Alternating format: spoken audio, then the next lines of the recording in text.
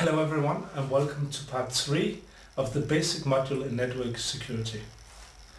In this module we'll be looking at botnet detection methods, and I will start by saying that this is a challenging part. It's challenging because it's difficult to trace back to the command and control servers, and therefore it's even more difficult to find the people who are actually behind the botnets. And we know that they are often hiding several layers behind the zombies that are actually carrying out the malicious activities. So from the zombies, several layers of proxies up to the command and control servers, and as we saw before, it can be a quickly moving target that we're looking for. And also the botnets are of course quite robust, with command and control servers in different countries, and we know they're designed so they're difficult to find.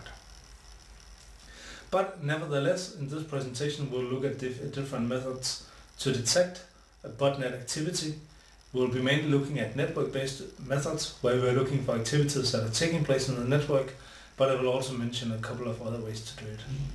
And then I will start by stating that in my opinion, if you really want to do good detection, you need to combine different approaches. Of course, keep in mind that the programmers behind this are often really highly skilled criminals who are good in what they're doing, who has access to many resources, and who are putting a lot of effort into not being detected. Also, we need to have a high detection accuracy. So if we can say that 10% of the traffic, this might be botnet traffic, but that there are only very few of them which are actually botnet traffic, it's not so interesting because it will be impossible to go through too much benign traffic in order to find the malicious traffic. So an overview of detection approaches. Well, first of all we can talk about the non-network based detection, just to make sure that I get to mention it. Often we see antivirus programs and programs that do software inspection, etc. So that is things which are actually working on the host machine that could potentially be infected. These are in general efficient, and I would say they're good and they're recommended, so I can say many good things about the host-based detection approaches, but there are also some weaknesses. First of all, they have a lack of ability to do what we can call zero-day detection. That is, they are mainly looking for things that they already know, for viruses, trojans, bots that they already know exist, so they can be looking for them. So when there is a new bot or there is a new virus, it might take a while before the program is updated to identify it. So in the 0 day of the new malware, it might be difficult to detect. Then users can be manipulated through social engineering, so they bypass the programs, and also they need to be installed on all the network's devices to work efficiently. So it's not enough that you have one device in your system that can detect or recognize botnet traffic.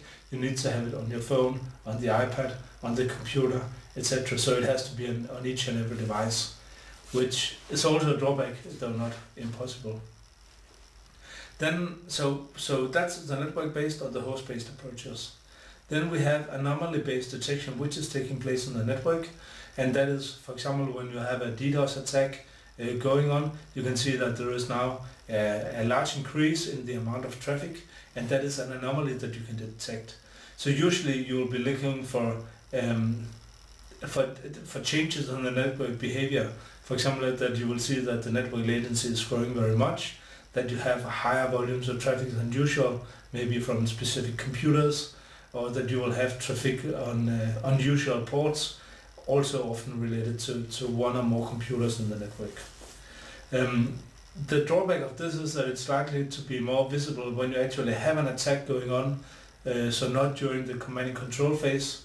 And then that is, we would like to of course detect it a little bit before the attack and the malicious activities are taking place. Then there is signature-based detection, which is also part of the network-based detection, which we can find by looking into the content of data packets. So we have a stream of data, we go into for example the first packet in the flow, and then we study what is inside the packet, and we look for signatures, or we look for patterns which we we know might be belonging to a specific botnet or a specific malware. However, this can be tricky because if people want to hide, they can, for example, make that a part of the content is randomly generated, so the first bits in the payload can be randomly generated, so you don't look for a specific this packet is a botnet, but it's arbitrary, so you don't know what you look for.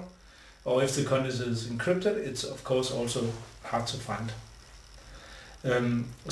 Another approach that I will go a bit more into depth with is to try to distinguish the botnet traffic from benign traffic by using machine learning algorithms. And this we're doing with a focus on command and control traffic, so that's quite early and before the malicious activities are actually taking place. It can be applied in different places in the networks. The most important is that all relevant data is processed, and it's based on looking at statistical information about the network traffic. So that could be what is the average packet length, what is the length of a flow, what's the number of incoming packets, what's the number of outgoing packets. So this kind of statistical information we are monitoring for the flow, and then we are trying to see, can we find a way to characterize botnet traffic and see how it differs from benign traffic. Of course, there is a weakness of this approach, that if you're looking for a difference between benign traffic and botnet traffic, you can only see the difference if there is actually a difference. So this is just an example of where to monitor, and basically we can do it anywhere in the network. The most important is that we find a point in the network where all the traffic is passing through, and therefore we can monitor it, we can classify it, and we can see if there is anything suspicious going on. One important concept in order to say, when I say, yeah, we want to characterize traffic and we want to describe traffic, then it's important to understand what a flow is.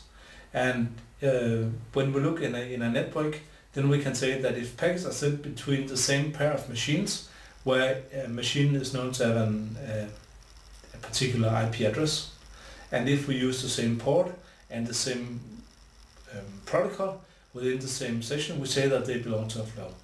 So that is, for example, if you visit a web page and you receive a number of packets, maybe even through a number of steps, but they can be said to belong to the same flow as long as they fulfill the conditions listed here. So even though there are more packets, we're saying, yeah, but they are part of the same flow. So how do we, when we have a flow, how do we describe network and traffic patterns? Okay, let's look at what actually happens if you're, for example, a web browsing.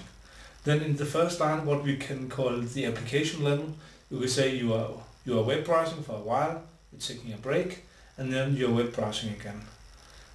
So the application behavior would be that you are using your application, you have a break, and you use your application again. Underneath that level, so within each, we can say, session of web browsing, we have a dialog level. And at the dialog level, you're watching one web page, you're watching the news, you're reading, and while you're reading, you're basically not interacting. So this is what is called user things. Then you're opening another web page, you're reading it, have the think time between opening the next page, and so on. So even within each web page, there will still be a number of objects. So first of all, you're downloading the whole web page, then you have an image, another image, a video, whatever, which has different components. So when we say that, okay, the web browsing is the activity, it's the application, you have to dig a little bit down in order to say, okay, how do we get from the application down to characterizing the packets in the different flows? So this is the first step. Second step, we can say, okay, we have some kind of network, or to be a little bit more specific, we have a connectivity level. So when you connect to a network, you have, okay, now I'm connected to the network, that lasts some time, and then you disconnect.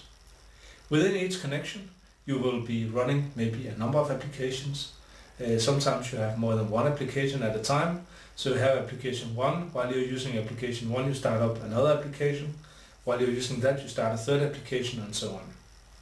Then within each application, which could be your web browser, there will be a dialog level. So in the example here, you see that the request you're sending is quite small, and then you are receiving a larger amount of data. So that could be the request for a website, and then you receive a larger amount of data back.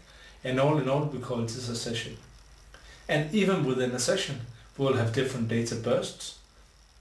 So first we'll have a number of packets, then maybe an acknowledgement, more packets, and so on. And eventually we can see that, okay, now we have a pattern. Within each burst will be a number of data packets.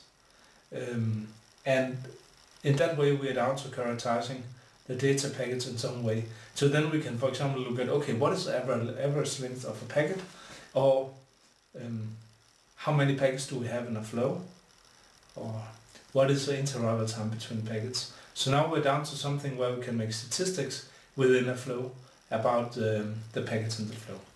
So the point of these two previous slides was to say, okay, we have an application running, but getting from the application down to characterizing the behavior of the packets, which we can do at a flow level, is important.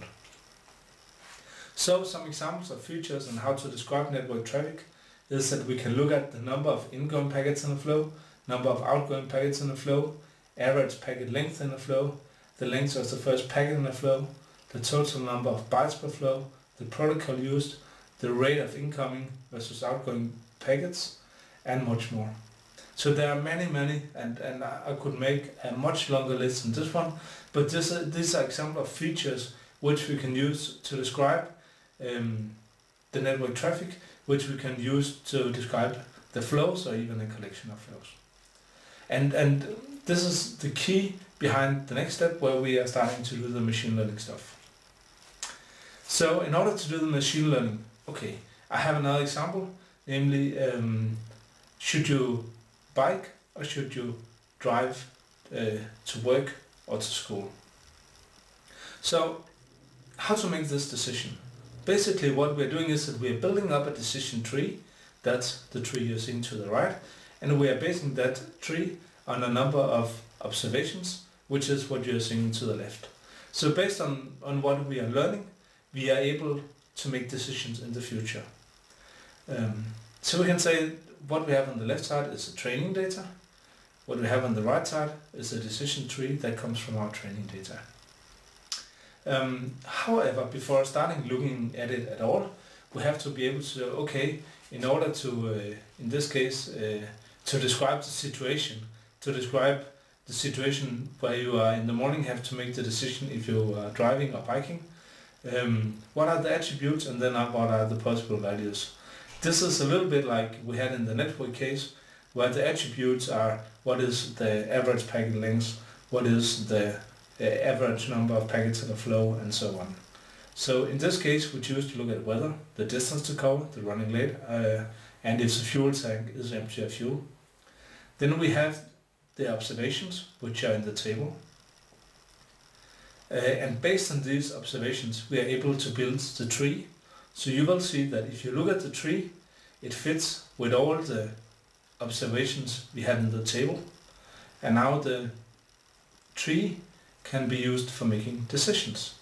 So this is like what we are doing with the botnet traffic, is that we are having a table with correctly classified traffic, so we can see what is good traffic and what is malicious traffic and what is benign traffic. And then we can build up a decision tree. So based on the different features we observe, we can see, is this good traffic or is it bad traffic? This is just a simplified example, this is a much larger topic, but I will not go so much into that. So how we apply machine learning here is first to train algorithms by using a set of training data. Then we test the algorithm by using another data set. This is what we call test data. They should of course be different, because if I have my training data and I run them on the algorithm again, yes, I should get something which corresponds to my classification, because they're trained according to it. So the interesting is, if I show the algorithm some new data, that it has not seen before, will it be able to do the correct classification. So both the training data and the test data has to be correctly classified. I will also say that it's really challenging to find good data sets for training and testing when it comes to malware traffic, because we need to have a collection of traffic, we need to have a collection of flows, which is large because it has to be representative, but which is also correctly classified, so we know exactly what comes from malware or botnets and what is benign traffic. And this is something that we will go more into depth with in the last part of the lecture. So that was all for now. That was the end of the third basic part. So please finish this by taking the questions available in Moodle, and I'm looking forward to seeing you again very soon. Bye.